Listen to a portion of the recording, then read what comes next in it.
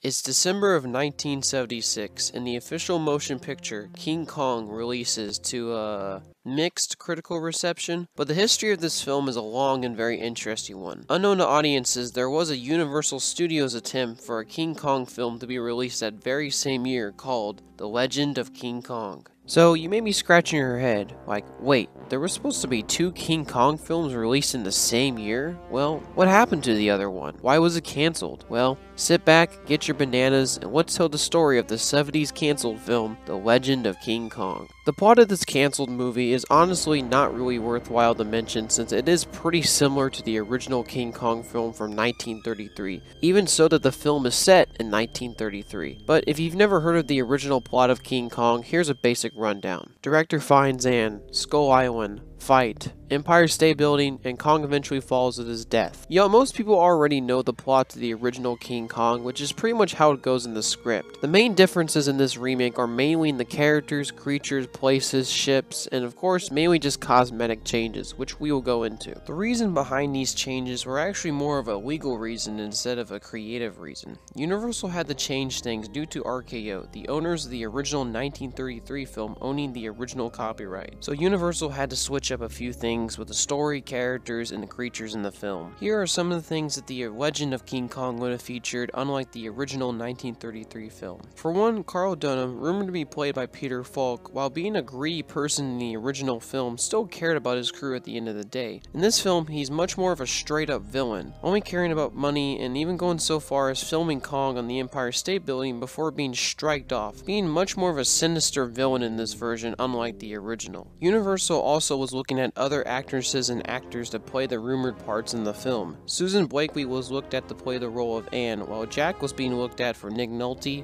or Robert Redford. Other changes in the story also include names and other minor differences. For example, the Venture, which was the ship in the original 1933 film, was renamed to the Panama Queen to avoid copyright issues. Also, the native village where Kong attacks and the natives have a different design and also aesthetic compared to the original film. The biggest change compared to the original film in this script at least is mainly through the creatures that would have featured in the film. Many were changed from scene to scene, while others were just straight up added to the script as brand new creatures never before seen in the original film. This was done for many reasons. For copyright issues, but also to stand this film out from the original a little bit more. One example of this new changes was the famous Kong versus the T-Rex fight that we all know in the original film and the recent 2005 film. But this was changed due to the copyright issues from RKO's film, so the decision was for Kong at the end of the day to fight a giant Triceratops, or according to the concept art, a Triclonus? Another major creature change in the film was actually the Stegosaurus, which was going to be replaced by a kick-ass prehistoric rhino called the Asteristherum. I believe that's how it pronounces. Dinosaur names are very confusing, which honestly, this thing looks freaking amazing. It looks kick-ass in my opinion. Another major change in the film was the Bronchiosaurus scene, which was not going to feature any Bronchiosauruses, but instead it was going to be replaced by a giant reptilian amphibian type creature, which looks very interesting. The film would have also featured a cutscene from the original film, which was later added in that weird-ass bug sequence from the 2005 film that I don't think nobody wants to remember. Concept art for this scene also includes a reptilian eel and also a weird centipede creature. And then for Kong's design, he was much more closer to the 1933 original film than what was being made for the 1976 film, with being a little more smaller in scale and featuring more monkey traits. There's also many sketches for this thing done with the weird half-human Kong, which, yeah, let's not talk about that. The film even reached so far with Kong with even doing costume tests for the original King Kong prototype. But then again, what happened to this film, knowing that it was canceled? Well, the reason behind the Legend of King Kong's cancellation is a long and really crazy story to honestly tell, so this one you really need to sit back and hear. It started in the 1970s when Universal became interested in doing a remake of King Kong due to Kong's recent surge of popularity.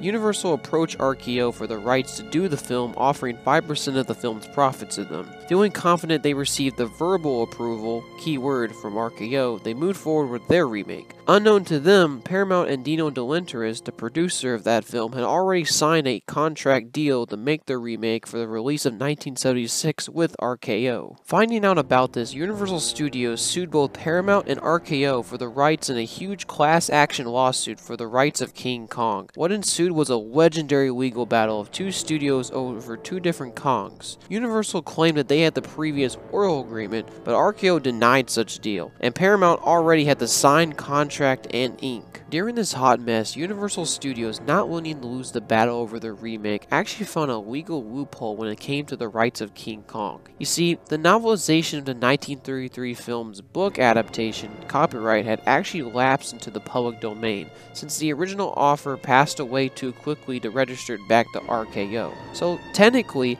anybody can make an adaptation and profit off it. Seeing this as their trap card, Universal quickly announced that The Legend of King Kong would be based on the 1933 novelization of the film, giving them the legal grounds to actually push forward with their remake. Universal quickly announced that the filming of The Legend of King Kong would actually begin on January 5th of 1976.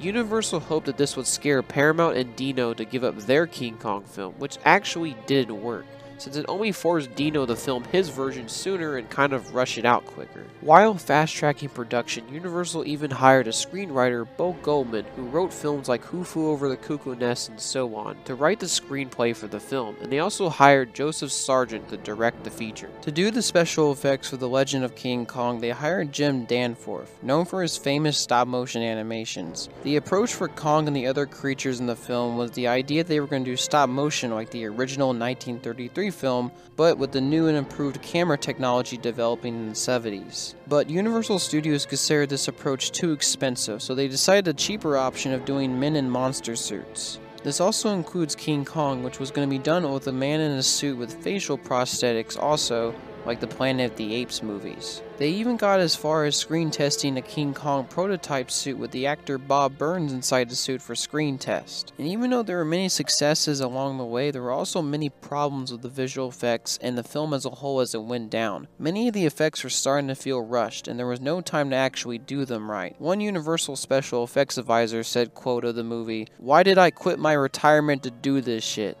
Ouch.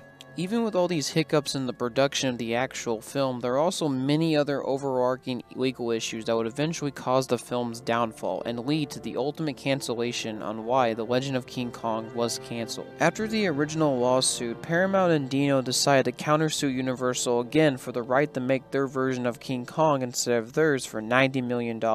Even the producer Dino De Laurentiis, even in disrespect, published an advert, quote, saying, "There is still only one King Kong," end quote, and claiming that his picture was going to be more exciting than the Universal one. As it became clear to Universal that Paramount and Dino weren't backing down from the situation, and the fact that the legal issues were starting to pile up, Universal had to make a giant decision. Whether to release the film and face huge potential failure and more legal issues, or eventually come to some kind of settlement between the partners involved. Universal still tried on and attempted to persuade Paramount and Dino to sort of make a collaboration picture with all partners involved, but the catch was they were going to use their script for the whole big picture. Paramount and Dino quickly denied this deal, even Dino pushing it so far that he filed another massive lawsuit against Universal over the issue. If the craziness couldn't get any crazier, Paramount, seeing that Dino had filed another lawsuit against Universal, threatened Dino that if he did not drop the lawsuit, they would pull back from his own film. Dino, having no choice and being threatened by Paramount, ultimately dropped the lawsuit against Universal, since Paramount and Universal were still good partners in the business of movie making and didn't want any further bad blood over this whole situation. Finally, to end this whole legal battle, in 1976, a federal judge ruled that Paramount and Dino had indeed the rights to make a King Kong film, and that Universal didn't, and that they would move forward with their picture and Universal couldn't. But it didn't mean that Universal could never move forward with a King Kong film at all, since in the ruling it stated that 24 months after the release of the 1976 film, Universal could then secure the rights and make their own version of King Kong. This whole situation would ultimately be why The Legend of King Kong was never made. But it didn't necessarily mean that Universal would never make another King Kong, as they may have lost the battle, but the war for the remake would eventually rage on. Despite the huge legal mess this film is surrounded by and the other issues that were plaguing the production of The Legend of King Kong, the film's cancellation was a result of a huge legal battle out of the hands of the people who were making it, which is honestly a tragedy since it wasn't their fault the film was cancelled. So what are my thoughts on the mess that is The Legend of King Kong?